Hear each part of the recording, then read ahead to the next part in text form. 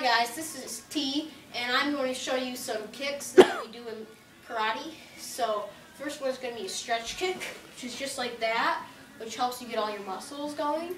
And then the second one is the front thrust kick, which will be just like this, right to the face. And then this third one will be a side kick, which you just thrust out like that. And then this next one will be a roundhouse, which you just do like that. And then this one is going to be called to show that. A crescent kick. So we go up and then bring back down. That's how you break collarbones and stuff.